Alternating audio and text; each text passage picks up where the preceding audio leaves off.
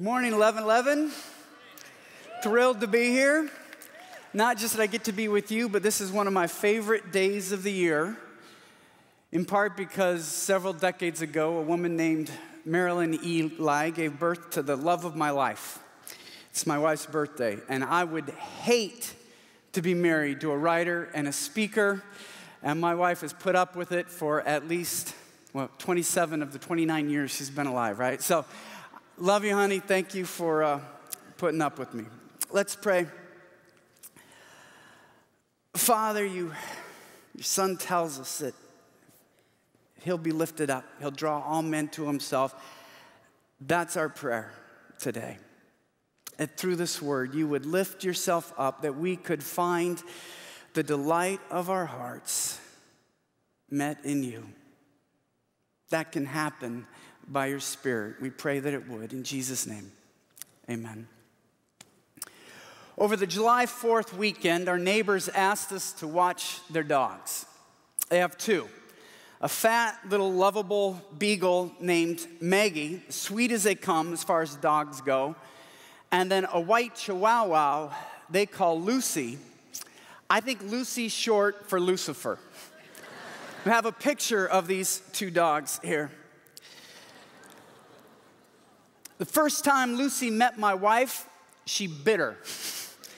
And if you want to be my friend, generally speaking, biting my wife isn't the way to get there. It's not just my wife and I that have an issue with Lucy, who I like to refer to as the albino white demon dog. I found others as well. In fact, I saw Brian Long here on campus. He heard that I'd been watching Lucy. He said, "That white Chihuahua?" I said, "Yeah." He goes, "I hate that dog."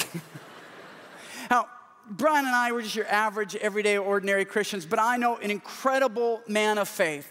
Senior pastor of one of the country's largest churches, past president of the Southern Baptist Convention, married to a saint, 3 sons, all involved in Christian ministry as solid as they come. This giant of the faith, who has proven himself through decades, has said of this dog, and I quote, "Every time I see that mud, I want to drop kick it through the goalposts." I think if the Apostle John was alive today and he was writing the Gospel of John, instead of John 3:16 saying, "For God so loved the world, he gave his only son," I think John would be tempted to pause. For God so loved the world, except for Lucy, the white albino demon dog. It's really kind of that situation. And so our task was supposed to be pretty simple. We're supposed to make sure they're fed and then let them get out every day to do their business.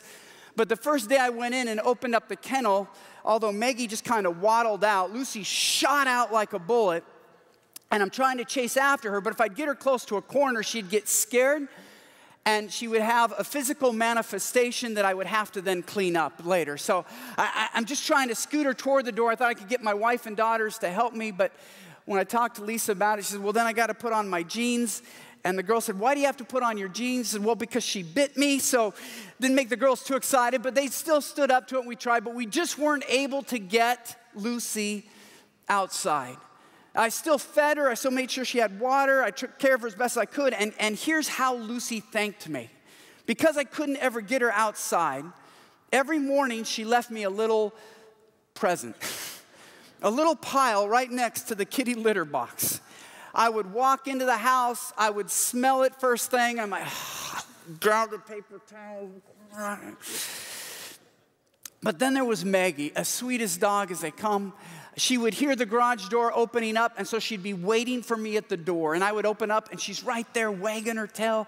She can't really wag her tail without wagging half of her body. So she's wagging half of her body greeting me, and she would follow me all around. I'm feeding, the cat, make sure they have it there, and Maggie had to test that, make sure it was okay for the cats, and then, "No, Maggie, you're over here," and then I'd feed up her food and her water, and I'd take her out, and she really didn't want to go out unless I was right next to her, so I had to stay outside and sit outside with her, so she was there long enough to do her business.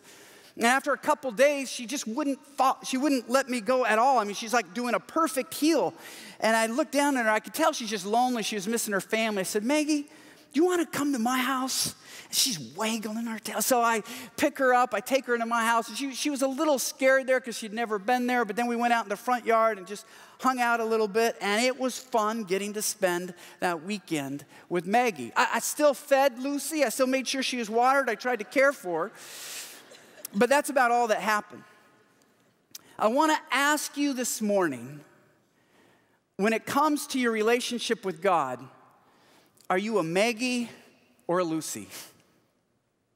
How do you react toward God? When God wants to love you, when God wants to care for you, do you let him do the bare minimum? He can save you, he can provide for your basic needs, but if he shows your face, you're, or are you resisting God loving you? Are you letting God love you?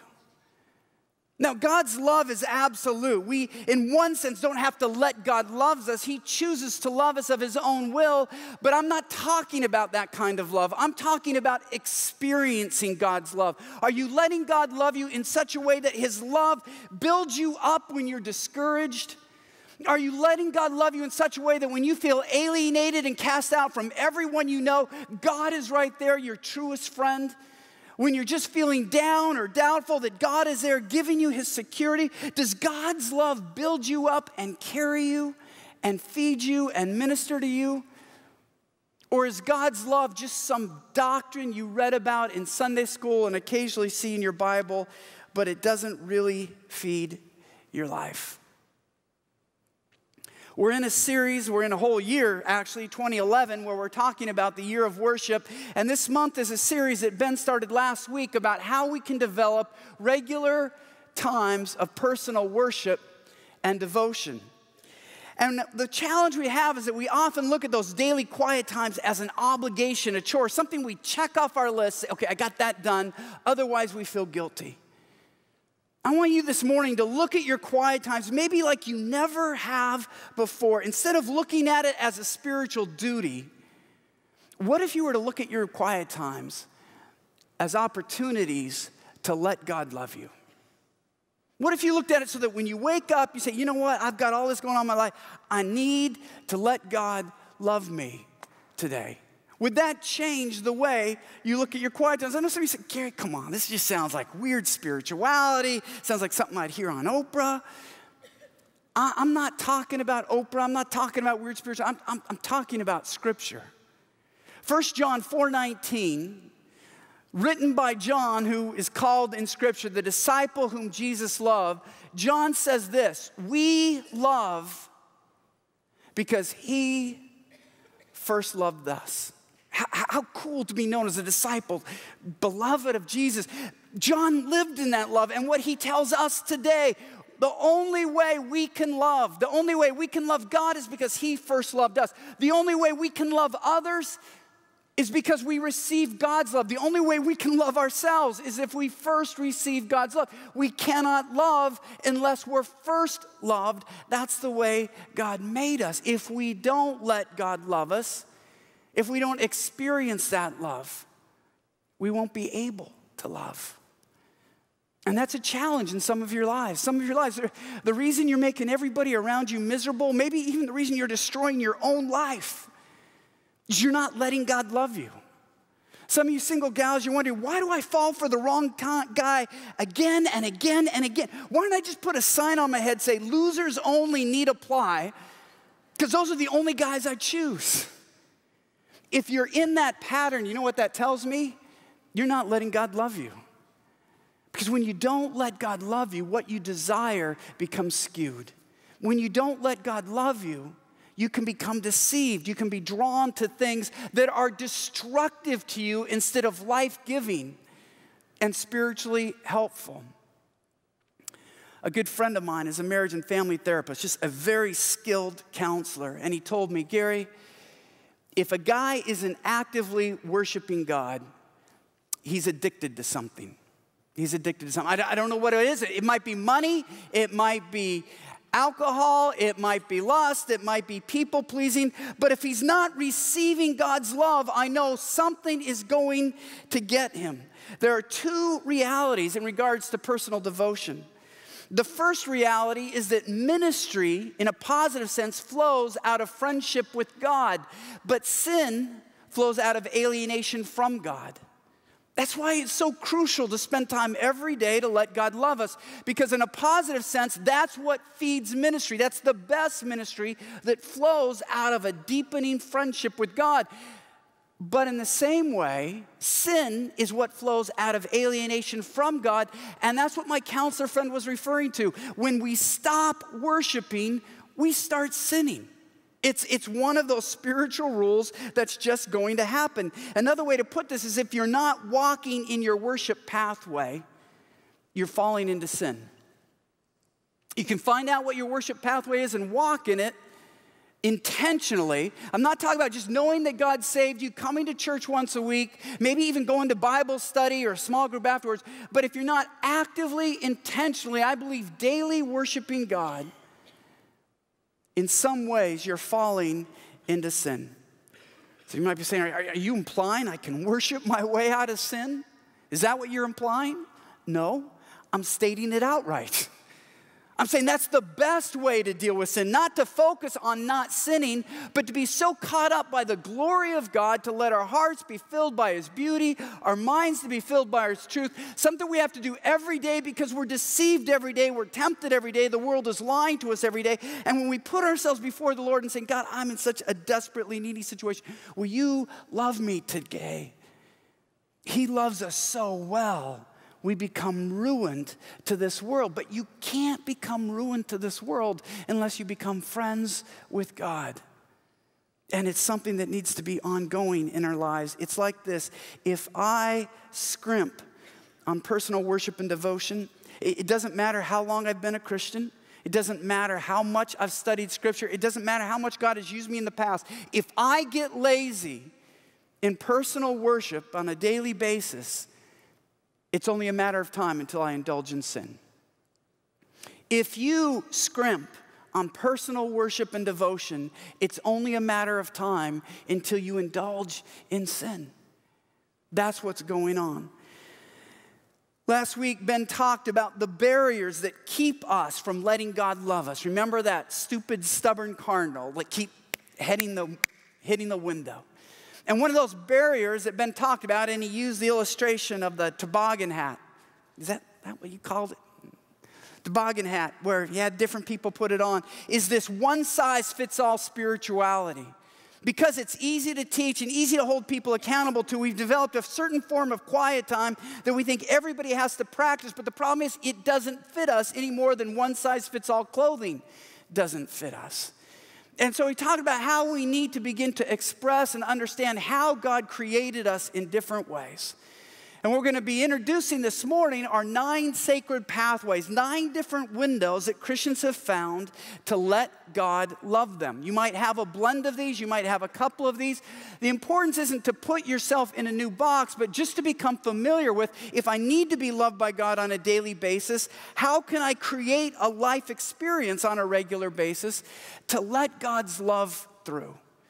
I want to run through these very quickly, and then we'll look at a few more. You've got them in your bulletin if you want to pull that out. It's listed here because we don't have time to get into all of them. I'm just going to mention a few.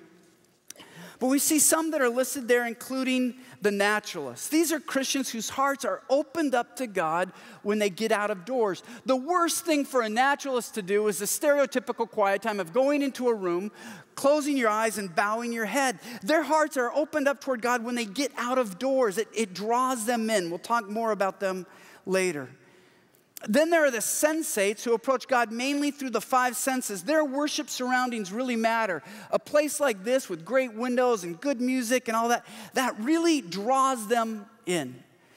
There are the traditionalists who love God through ritual and symbol. They often like to do things like follow the Christian calendar or have regular rituals in their life. They're going to set up Bible study at a certain time. They might even read prepared prayers, something like that. But the fact that they are in the flow of worship that the church has been expressing toward God through the centuries has great meaning and opens up their heart to God. Ascetics is a very awkward title. Just think monks and nuns. These are Christians that like to get away. They need solitude. They need simplicity. The out-of-doors, majestic surroundings are actually distractions to these Christians. They live in an interior world, and so they want to shut it all out as they approach the Lord. There are activists drawn to God in the midst of confrontation and accomplishment. To them, church is just sort of a pit stop where you get your batteries recharged, you get the volunteers together, and you go out where worship really happens. Caregivers love God by loving others. Enthusiasts are those Christians that love to celebrate. They love to live in the mystery of serving a supernatural God. Contemplatives are the Christians that moo. Have you ever noticed that they're really deep people and they really resonate and they really think things through, and so you share something and they're like,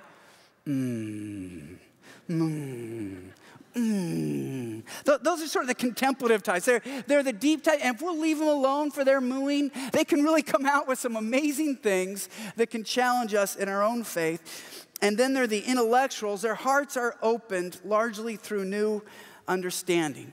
Now, that's just going over there. I want to give you three, and then we're going to kind of wrap it up about how we let God love us. But three that will be sort of representative examples of how you can begin to set up times with the Lord. If it's so desperate that we learn to let Him love us, how you can be more intentional about setting up those personal times to let God's love through. Let's talk about the naturalists first, those who like to get out of doors. There is such a testimony in Scripture to how God can use nature to reveal Himself to us. Psalms 19:1 might be the most famous. The heavens declare the glory of God, and the firmament shows His handiwork. In the New Testament, Paul writes in Romans 1:20, "For since the creation of the world, His invisible attributes, His eternal power and divine nature have been clearly seen, being understood through what has been made." In other words, what God made reveals that He is. You know, Scripture doesn't just say that what God made reveals what He is. It also says that God can use the out of doors to restore us, to renew us, to build us up. That's what's happening in Psalms 23, 1 through 3, when the psalmist writes this: "The Lord is my shepherd, I shall not want. He makes me lie down in green pastures. He leads me beside quiet waters. He restores my soul." Now, clearly, God's the one doing the restoration here, but what the psalmist is saying is He's using nature to do it. Being outside, being surrounded by what He's made, does wonderful things for my heart to build me up. An analogy that might help you understand this: when our oldest daughter went away to college the first year, her bedroom became like this black hole in our house. Her absence became a presence. And the problem is her bedroom is right outside our master bedroom, so I would pass this empty bedroom several times a day, reminding me that Allison no longer lives with us. And after I had dealt with that a couple weeks, and I would miss Allison, I wouldn't get my alley time, and I wanted to think about her, feel close to her, the best place for me to go was into that bedroom. And I could flip on the light, and though Allison wasn't present in the bedroom, the way she had set it up, the things that she liked best, the way she organized everything, spoke to me of Allison's presence. I could pray for her there. I felt closer to her there. It was like sort of I was with her. And that's what it's like for a naturalist. They go out of doors, and we're not pantheists. We don't think God is in nature. But the way that God created nature, the way He set it up, reveals to us who He is. We can look at the large things like the mountains if you travel out of Houston. Or we could go to Galveston and just be overwhelmed if you just try to count the grains of sand and you see God's breadth or beauty. I've talked to hikers who are going way up, and they're in this place where they don't think any human will ever be, and God has created these incredible flowers. It speaks a lot to them of God's character, that He creates something so beautiful that no human will ever see. That says a lot about God to a naturalist. In fact, when you think about it, when a man and woman walked with God more closely and more intimately than any other humans ever have, it wasn't in a giant cathedral. Where was it? It was the Garden of Eden. And so there are some believers, even though this might sound weird to some of us, they might actually get more sometimes watching a colony of ants crawl across the log than they would from a sermon. Not this sermon, of course, but your everyday average sermon, they're going to pick out more. And so if that's you, you just need to get outside. You need to recognize, you know what? If I close my eyes and bow my head, I'm toast. I need to watch the sunrise. I need to see the sunset. I maybe need to get out at lunch. Maybe I'm going to go out of my way home to take a walk because that's really the best way for me to worship. And if I'm really needing God's touch, that's where I need to go. Another pathway I want to look at are the intellectuals. The intellectuals. In some sense, I think this is an unfortunate title because you think they have to be smart. It doesn't have anything to do with your intelligence. I'm an intellectual, all right? How smart do you have to be? A better title might be conceptual. In that meaning, you need new understanding, new concepts, energize your mind, and that opens up your heart to appreciate God in new ways. Romans 12:2 talks about them. It says that we need to be transformed by the renewing of our minds. And the intellectuals' quiet time will often center around their mind. Their casual devotions might be with 4 or 5 other books. They've got their commentaries and their Bible dictionaries and a couple different versions of the Bible. And sometimes they'll come to church services and there'll be these, warm, emotionally laden testimonies, flowery romantic worship songs, and they're sitting in the back saying, all this touchy-feely kumbaya stuff is fine, but can you give me some data? Can you just give me something to sink my teeth into? Because their hearts don't really get engaged until their mind is opened up. Here's an example that might help explain that. I was speaking in New England a number of years ago. At that time, I was living and working in the Washington, D.C. area. After I got done smoking, they had a big lunch, and we were sitting around a large table. I mean, there are a number of these tables, but the one I was around had about 12 people around it. There's a middle-aged guy sitting right next to me. We were just talking and chatting. He had a name tag that said Gordon, and there's just something about him that seemed really familiar, and I didn't know why. I'm trying to place it. And finally, about 2/3 of the way through lunch, it dawned on me, and I looked at him, I said, "Are you Gordon Humphrey, the retired United States Senator from New Hampshire?" He says, "I am, but don't tell anybody. I'm enjoying just being a regular guy." Well, everybody around heard that conversation, and suddenly we stopped. And we'd just been chatting, just throwing out, and suddenly we didn't realize we had a celebrity at the table. I mean, this was former United States Senator. We started speaking to him differently. We started treating him differently. Whether we should have or not is a fair question, but the fact is we did.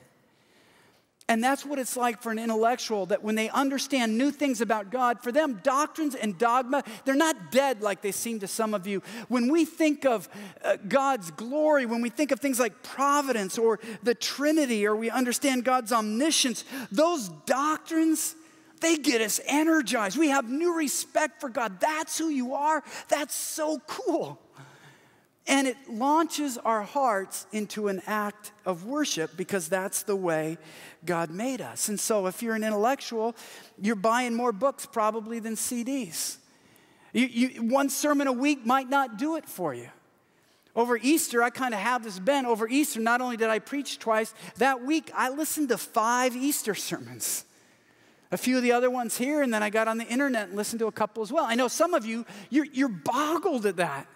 I mean, the sermon is the price you pay to get great worship and to meet with friends afterwards. You can't even imagine listening to 5 in a week. But that's because we're made differently. It might surprise some of you, but some of us come to church for different reasons.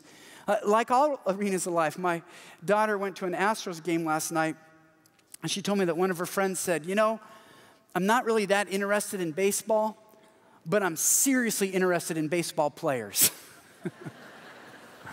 And some of you come to church, you're not really that interested in the singing. You're not really that interested in the sermon, but you really like getting together with people afterwards. God has made us differently. We come together with a shared worship experience. And then finally, before we tie this together, I want to look at the caregivers, those who love God largely by loving others. A good verse for them would be James 1:27, when James writes that pure and undefiled religion in the sight of God, our Father, is this: look after the orphans and widows in their distress. It's an interesting verse that James is saying, if you want a religion, in other words, a worship that really pleases God, find a group that's alienated. Find a group that's down and out. Meet their needs in my name, and my presence is going to be, You're going to feel closer to me than perhaps any other moment in your life. That's a religion that's acceptable to me. I know a woman who was very much a caregiver. She liked to take in the hard cases, the foster kids that nobody else would take care of. And she's given one severely brain-damaged boy that she named Manuel. He was born with just a tiny little bit of a brain stem. He was a product of incest, and then his mom had taken drugs. So he'd been just so damaged that he's the kind of kid that, frankly, some doctors thought, you just let this one die. But she thought, no, God has called me to care for this boy. So she took him into her home. I met Manuel when he was over 2 years old. She still had to carry him in an infant carrier because he would never walk, he would never talk.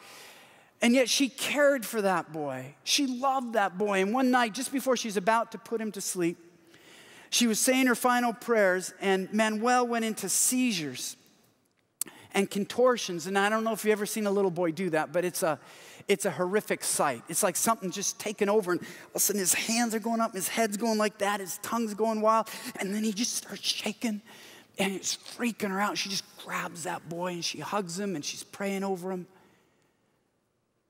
And his body quiets down. A few minutes pass, and it happens again, and he's going around like this, and then he's shaking, and she's just crying out to God. She doesn't know what's going on. She's not a nurse. She's just holding him. Lord, please heal him, and she'd speak God's peace over him, and then his body would quiet down. A few more minutes went by, and it happened again. This cycle went on for 7 hours. 7 hours. Seizures, quiet. Seizures, quiet. It was almost dawn when she finds herself crying out in prayer. She is emotionally, spiritually, physically spent. She's got nothing left. And she's crying out to God with this schizophrenic prayer. Lord, please don't let him die. I'm not ready to say goodbye to him yet, but I can't keep doing this. And she realized how that prayer was at cross purposes. She's saying, I can't keep loving this boy, but I don't want to see him go. And God responded by giving her such a powerful sense of his presence that Gail told me the hair went up on the back of her neck. Her eyes were closed as she was praying. She couldn't pry them open because she was convinced that somehow if she did, she would see God physically manifest before her. She didn't know about the theology. She didn't know how that could work, but his presence was that strong. So she just waited for it to fade, and it didn't. And she's terrified. He's so strong. He's so there. He's there in a way she's never known before. Finally, she has to force her eyes open, fully expecting to see God right in front of her. She's actually surprised when she doesn't. So she's looking around the room. He's got to be here somewhere. Maybe he's coming through the roof. And then she looks in her lap at this severely brain-damaged boy that the doctors thought, let's just let this one die, that she cared for in Jesus' name. And that's where God was making himself known to Gail. And that's what marks a caregiver. We're all called to look after the orphans and widows in their distress. We're all called to give care. But what marks it as a worship pathway is that's where God becomes so present to you. It's where you become fed spiritually. For a lot of us, that kind of activity would just drain the life out of us. For her, it's a life-giving force. She can't stop doing it because that really is her form of worship. She gets the same thing spiritually out of that the intellectual gets with his books, that the naturalist gets walking through the woods. And it doesn't have to be just caring for sick people. And a caregiver could be a guy who likes to volunteer on a rescue squad, likes to fix cars for single moms or widows, or even take care of a church building. And I'd like to challenge some of the wives here because I've seen, if I could say this gently, but I've seen some Christian wives be a little judgmental of their husbands because their husbands aren't particularly musically inclined. And so worship is going on, and the wives might be enthusiasts, and they're getting into it. God is so real. He's so present. They want it to go on for an hour. Forget the sermon. Just keep going, Brian. I mean, that's what they're thinking. And then they steal a glance at their husband, and he's just kind of, wait. And they think because he's not into singing that he's not into God. That's a wrong assumption. Though singing is a key part of worship, it goes back to the Old Testament. It'll always be an important part of worship. It is so much bigger than that scripturally, how we worship God, how we love God. I just want to open up your eyes by giving you an analogy. And this, I'm sorry, it shows my neurosis that my wife has to put up with every day. I'm sorry to have to give it to you every now and then. But one of the anxieties I fight back in my life, having 2 daughters and a son, but thinking of my 2 daughters, is that I know statistically, someday they'll probably be widows. And I know the sensible ones of you saying, Gary, they're not even married yet, and you're anxious about them being widows. Sorry, I give it up to the Lord. But statistically, they're gonna outlive their husbands, and I'm not gonna be there. And the thought that I might not be able to take care of them or make sure they got their financial needs met or they're okay, it just really bothers me. And if I look 75 years in the future, and not that anybody would, but if somebody wanted to remember me, what would please me most? A group of people getting around a room, wasn't Gary a nice guy? Let's write a song about Gary. Let's think about Gary. Or people that would just take care of my daughters. People that would say they're not gonna be lonely, they're not gonna be neglected, they're gonna be fed, they're gonna be taken care of, they're not gonna be sick and on their own, they're gonna have someone with them. Not even close. Take care of the girls. It sheds new light on James 1:27 when God says, you want a religion that's acceptable to me? Find the down and out, find the alienated, love them, love me, by loving them. Now, this doesn't mean that caregivers just care for people and never read scripture. It doesn't mean that naturalists take walks in the woods, take their fishing pole with them, and never open the Bible. You're not a well-rounded Christian if you're not getting scripture into your life every day, but it affects how you read the Bible. If you're a naturalist, you probably don't read a Bible like this every day like I do. This is right next to my desk. This isn't the main Bible you read. If you're a naturalist, your Bible might look like this. You've got a little one that you're just walking around with. You might be reading it by walking through the woods, sitting by a stream. You're getting scripture into your life that way. If you're a caregiver, you might be often studying scripture with others, helping them along. It's not that you don't have a balanced life, it's the way that you get scripture into your life. And I know this is a challenge for those of you who consider yourselves intellectuals. And I'm speaking as one of you, okay?